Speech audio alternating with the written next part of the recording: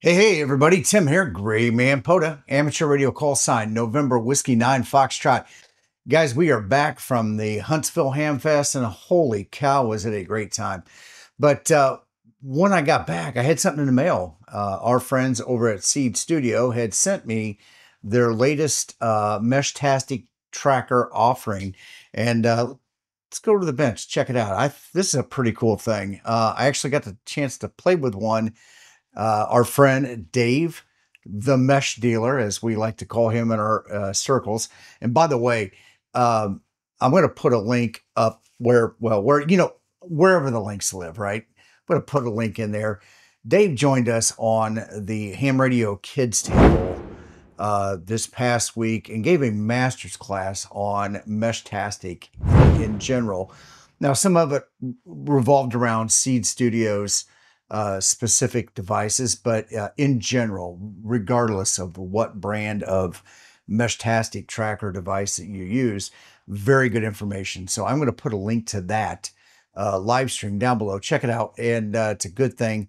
And Dave, I believe, is also starting up a YouTube channel. So if it's already up and running, I will put a link to that down in the description also. But let's get over the bench. Let's check this out. What we got here today is the Whoa Tracker L1 Pro. Now, this comes in a couple different flavors. This is the Pro. It's fully integrated, ready to go tracker. It comes in a nice 3D printed case. It has the OLED display, antenna, and something else that's kind of nice. I'll turn this on here and get that box out of the way. What is nice about this is this has an integrated joystick.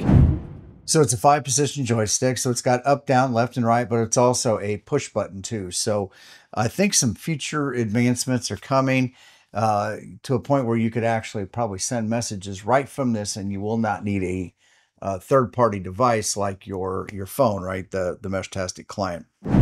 So all the good stuff of Meshtastic now, tracking the whole 9 yards. But once again, it's a nylon printed case. Yeah, on the side here, we've got actually an on-off power switch, which is nice. Reset button. It's got the indicator for power. And then it'll have some other indicator lights down in here. USB-C, which is nice. Once again, our OLED display, our selection button, and then the joystick.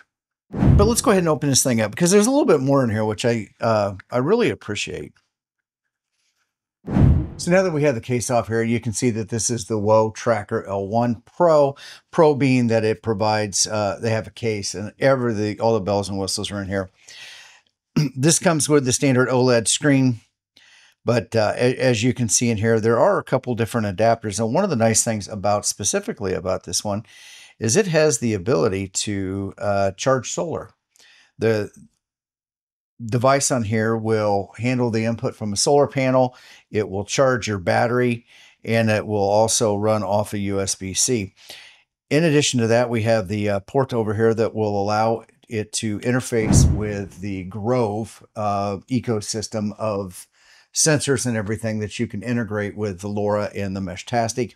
This one uses the RF52840 processor and wireless. It was a low power Bluetooth, that situation, and has the L76K GPS module in here for rock solid positioning and everything. Now, in addition to the Pro model, it does come with the ability to have a e-ink screen. You can buy just the module itself, or you can get it without a display. So there's a couple different flavors that you can get, and I'll put links to all this down below. But once again, this is primarily, like I said, this video is going to be on a Pro model here, and that comes with the screen. Now, if you buy this without the Pro model, and I should mention here, let me see if I can get this out without causing any problems. Yep.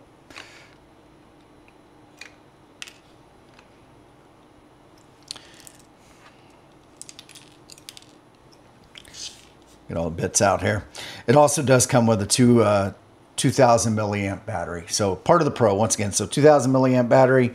You get the board itself, has the integrated GPS, has the antenna and display.